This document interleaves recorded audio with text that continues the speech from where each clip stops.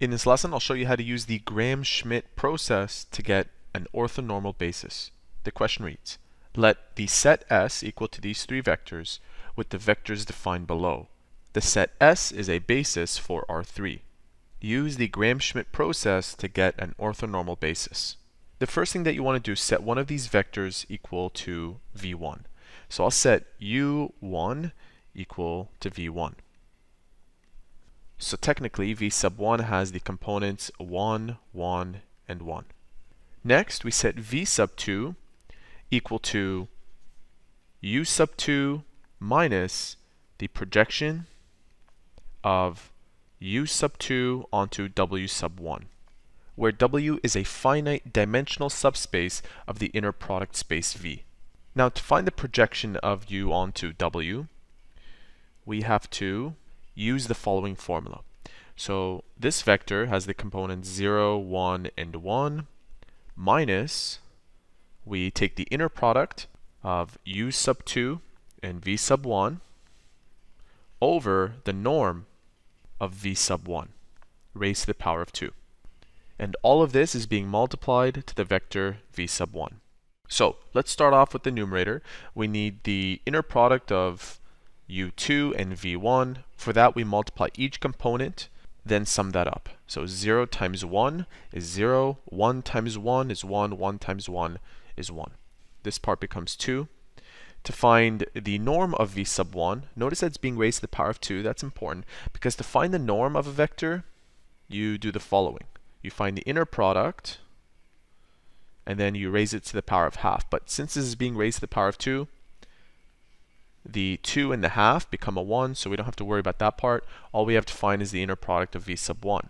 Remember, V sub 1 had these components, so 1 times 1 is 1, plus 1 again, plus 1. That gives us 3. So the bottom part here is 3. We have 2 over 3 times the vector V sub 1. Let me just replace that with its components. So we end up with, to find V sub 2, we have to subtract this vector with 2 over 3 times this vector. I have 0, 1, and 1 minus 2 over 3, 2 over 3, 2 over 3. 0 minus 2 over 3 is negative 2 over 3. 1 minus 2 over 3 is negative 1 over 3, and 1 minus 2 over 3 again is negative 1 over 3. That right there is V sub 2. Okay, now we have to find V sub 3. And to find V sub 3, we will be subtracting U sub 3 with the projection of U sub 3 onto W sub 2. And just to be clear, that right there represents the space spanned by V sub 1 and V sub 2. So space spanned by V1 and V2. So how do we represent this mathematically? Well, this part we already know is a vector, and it has the components 0, 0, and 1. This part is represented as U sub 3 and V sub 1 over the norm of V sub 1 raised to the power of 2, and that's being multiplied to the vector V sub 1. Minus, remember, it's spanned by V sub 1 and V sub 2, so we'll repeat that, but with V2. So as you can tell, there's a lot of work involved here, and we'll repeat the steps that we did previously over here and over here, and it's going to take a while to do. So just to save some space, I'll just write out what you should end up with for these two expressions. So that one stays the same, and remember, we're finding vector V sub 3. We have 0, 0, and 1.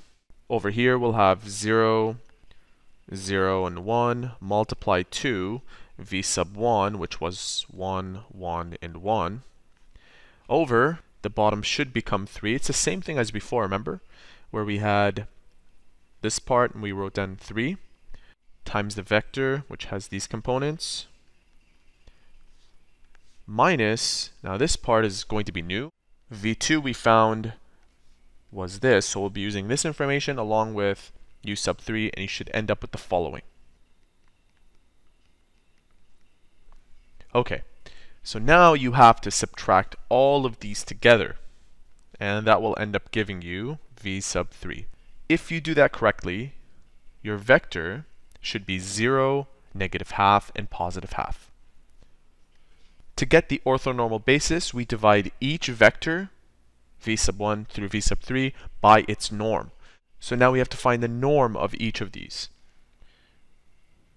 Let me go back to this one. To find the norm of v sub 1, we will take each of these, multiply it in itself, and square root it. So we get the square root of 3 for here. For v sub 2, remember that was our answer. And the norm of this one, if we square each of these and subsequently square root, we get the square root of 2 over 3, which happens to reduce down to the square root of 6 over 3 once we rationalize. I'm not going to show that step. And if we find the norm of this vector, we end up with the square root of 2 over 2 after we rationalize. Now, as you can tell, I'm not showing you how to find the norm. It's assumed that you know how to.